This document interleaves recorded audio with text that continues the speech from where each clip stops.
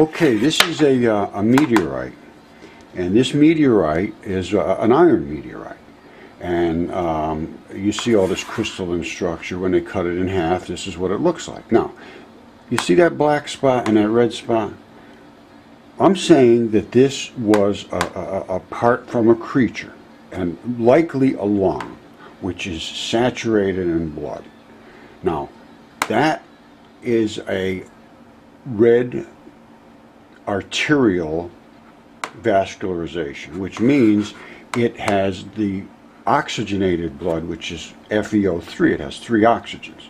Now, once that stuff uses all up its oxygen inside of the tissues, it comes back black, and that's a vein, and that's the FeO2, and it only has 2 oxygens, and so it's black and red. It's fully understood. This is nothing that I'm making up. Totally understood. You break a bone and you injure a vein, you're going to have black, and the bone has ferritins in it, which are black too. So the black is fully understood. The red is fully understood. Nobody can dispute this. And the chemicals are here to prove that as well. And they just have to be looked at. Why would this meteorite have a black hole and a red hole, a vein and an artery in it? It was alive at one time. I don't know what it was, a lung, a liver, a leg. I don't know. I have no clue what it was. But I can tell you what happens is when it comes through the outer space and it enters into the earth, and there are these iron ones, I think it's got to be from a lung, because the lung is 100% blood virtually. Now, what happens is it came through the atmosphere, it smelts it, just like they put it in a factory furnace, and it blows off all of the organic stuff. What's called sublimates them. It volatile vaporizes them, and what you end up with the heavier metals and so forth. And this is trapped inside that matrix. And these crystals are all the result of other minerals and metals that were inside of that blood matrix that have crystallized, and they all have their own little crystal shapes, hexagons, octagons, yada yada, this and that, triangle. Anyway, they end up crystallizing on the crystalline form of their basic structure, and that is why you see all this, spectacular looking stuff. You see that's not just a rock, that's a lung. That's a lung. And you see inside there? That's where all the red blood is, in the lung.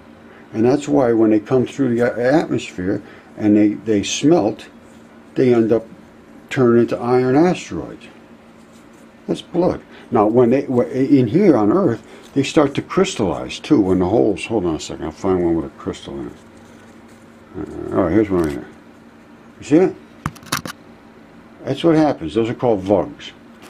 And the metal seeds that are left over after this stuff would sublimate out of here, because eventually all that stuff goes away, you end up with these holes, and these holes start to grow seeds of crystals. All right, here's a bone. This is a bone. You look at it, you say, oh, it's just a rock. No, it isn't. It's a bone. And when I fracture it open, you can literally watch the blood flow. This is the arterial side bringing the good blood in. As it's used, it starts to turn blacker and blacker and black, and by the time it gets over to the vein side, it's as black as ace of spades. You see it? You see the bottom there? I'm not making this up. This is reality. And I mean, I'm looking at this, and I can actually see the blood coming in, being used up, and getting ready to come back. It's life. And you go out and break out, open your own rocks. Every rock that you're going to find was alive. Case closed. Here's another one. You can literally see the blood. Here's the blood coming in, the nice, clean, fresh blood. The guy wants to run around and do things. Here it goes into his muscles or wherever is in there to say, okay, let's use up that oxygen, because oxygen is what does the work, or well, it's needed. And then it uses it all up. See, it's turned from FeO3, and it's sucking off those oxygens, and now you're down to FeO2, as black as ace of spades, and then it heads back up to be reprocessed. And the veins don't let it leak. That's just it. I mean, that's what it is. All right, this is the Achilles tendon, and it's from Zaro et al. 2009. I mean, I can't really find out who the author is, but I appreciate being able to use this. I hope I can. Now, this is the Achilles tendon, and this is in your foot, and you see these fibrous stalks coming out of this.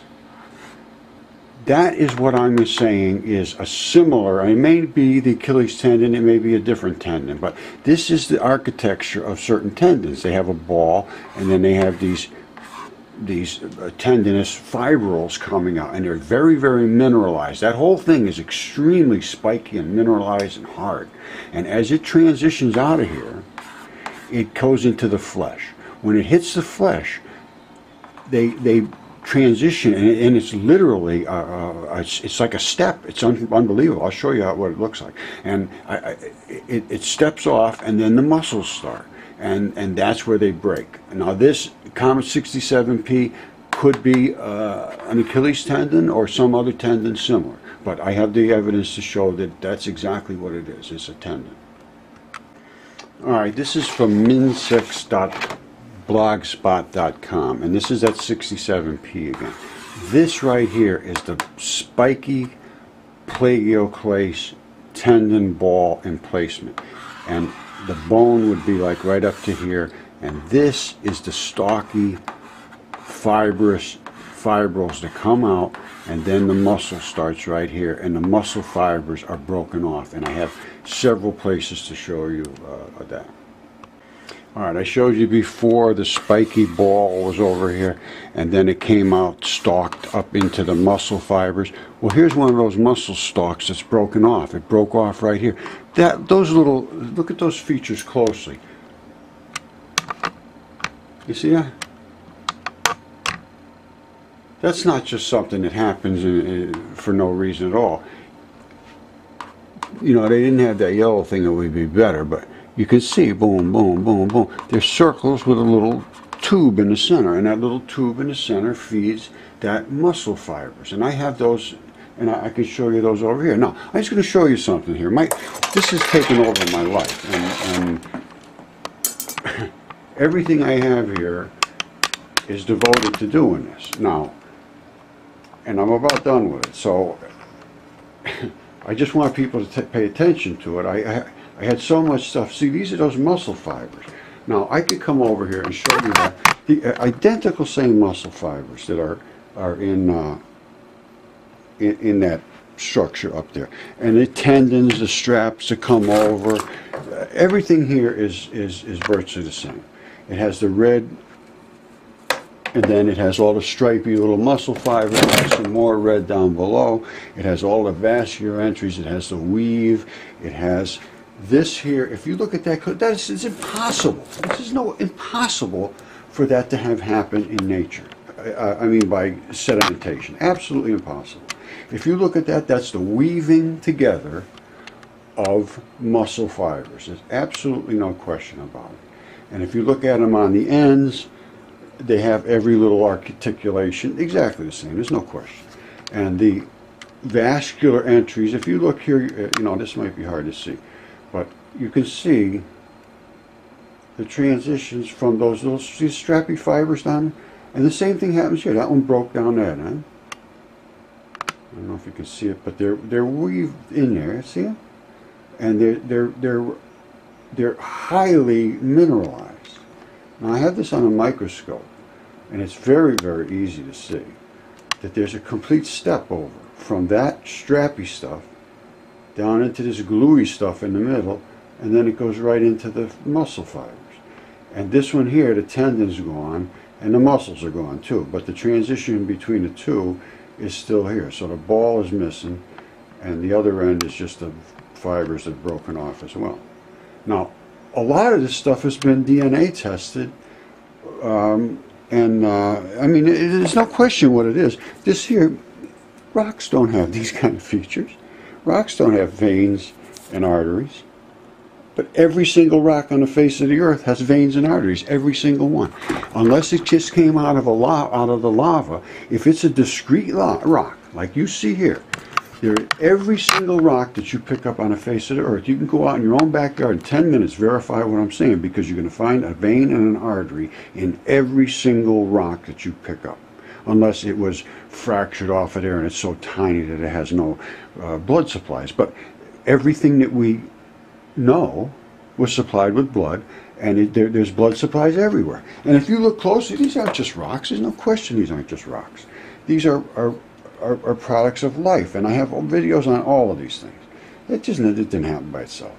So anyway, all of this stuff is verified. It's been CAT scanned. It's been DNA tested. You just saw what I showed you. The asteroids have veins and arteries. You can go out in your backyard and see in 10 minutes you can figure this out. And the black ones are the vein. And the vein is because it's already used up the oxygen. And the veins get clamped off, and that's why they're filled. See this here? This is important to understand. The veins stay filled because they have clamps, and the reason is because the body is smart enough. See here, hold on. Let me put a little smudge on here. You see that black one there? See that? That's the vein. You see that one there? That's the artery. The artery is pretty much purges, and that's because arteries have no clamps. When the body degasifies and blows out all of the bodily fluids, the artery is the one that lets it go. The vein clamps off and keeps the stuff in there. So then when they end up breaking or hitting acids and so forth, the vein starts to leak. What happens is that the blood supplies in the metals, they call it chelation, and they get circled into like a cyst where they can't get out of there, and they call them ligands. They attach around it and circle it, and that's it. It's stuck. It's forever. Now, there is a difference though when it hits certain types of acids and things. Then it disassociates those bonds and liberates the irons and so forth, and that's why we see. I have blood. This thing here literally bled drops of blood. No blood from a rock? Incorrect. This thing here just spewed blood out of it. And I have pictures of it. And I'll show you those right now. No blood from a rock? I don't think so. That came right out of that rock. Just the one I showed you. And that looks like blood to me. Now, we've had all this stuff. I didn't have this analyzed because it's so obvious. But I had other stuff analyzed, and it was 100% human DNA. Zero question about it. And I had 3 of them analyzed, and that's what they were. It was human blood. I've had 7 CAT scans. There's no question about what it is here. You just need people to take and pay attention to it. And so that's what it is. Now, I'm going to have a whole bunch of other videos. I hope you understand that what I'm telling you is the truth. And if you start paying attention, and the scientists come out and they start paying attention to this, there's a lot to learn here. And a lot of things are going to change. It's not my intention to beat anybody up or say, well, you didn't know what you're doing. This is all just reality. It's being ignored. Totally ignored. And this has taken over my life. I have so much of this stuff. I have literally thousands and thousands of specimens. I've done everything that you can think of with this. I've made my own fossils, and here, I'll show you that right now. My own fossils over here. You see this? These are, that right there is fossilized chicken tissue, and I have a video showing how I did it, and I did it with electrical currents, just right in the soils, and that only took about 3 months, and that's fossilized. And I'm sure you can't see it that well, but I have it under the microscope, and I have a video showing that.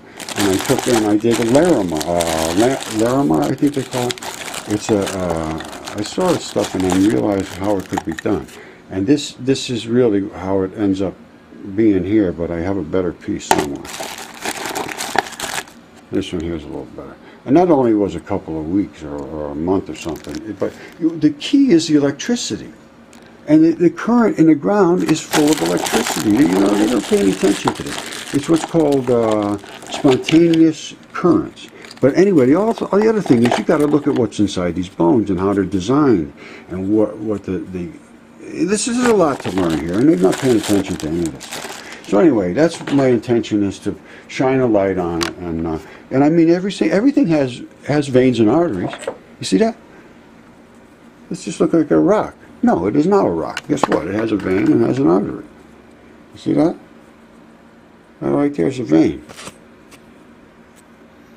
And this side is the artery. The artery blew out. That's why it's now clear. Huh?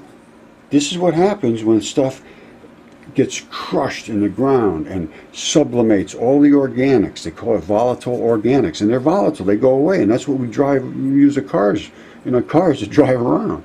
That's fossil fuels, and what's left over is minerals and metals, and that's it. And this stuff the Earth is completely covered with life, and is made of life. And you got to come down to reality. Open your mind up. You're going to take it out and throw it on the ground. You got to get your mind so open to understand this. But that's the facts. So let's deal with facts, and then we'll come up with the answers. That's all. You can't get answers from just putting your head around and not looking. All right, if you can handle reality, here's where you're going to find it.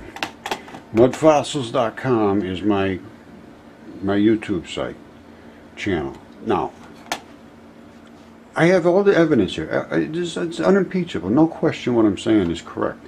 And if you go and look at it, you will have to make your own decision. But if you look at it, I think you'll find that it holds up. There's nothing here that can't be held up.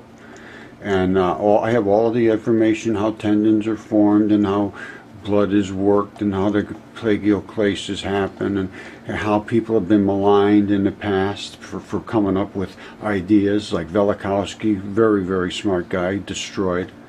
Manly Hall, destroyed, smart guy. All of this stuff, I have all of the documentation. I have over 150 videos. You don't have to, and this one, I have all of them. Stonehenge. Stonehenge is a giant. It's all pieces of giants. So anyway, that's, you should go to my site and look at this stuff, because there's no way that you can not see the evidence and the truth. All you have to do is look.